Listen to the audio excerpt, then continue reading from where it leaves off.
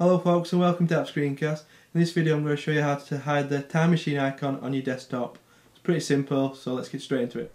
So basically what I've got is time machine on my desktop here, and it helps to make my desktop a little bit more messy. It's an extra icon on there which I don't use. I don't need to access time machine via the icon on my desktop. If I wish to access time machine, then I will do it through the applications folder, go into the actual time machine application.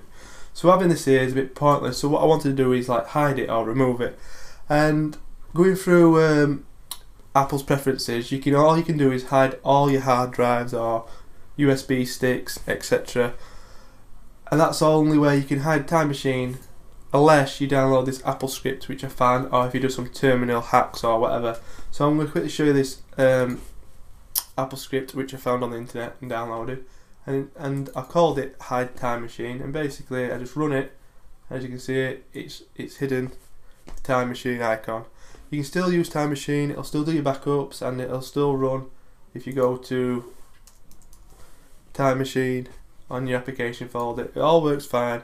Only thing is you've now hidden the time machine icon. If I want to make it show again for whatever reason, I can do by running this other script. It takes a few seconds, but it will actually appear again. It's a really clever little script, really useful.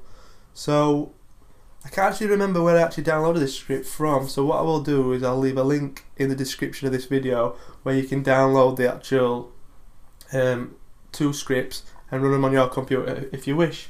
So yeah, thanks for watching this video, hopefully you found it helpful. If you want to follow me on Twitter, you can at twitter.com/appscreencast.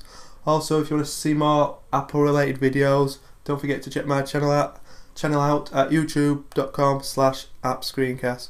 So thanks for watching everyone, and I'll see you later.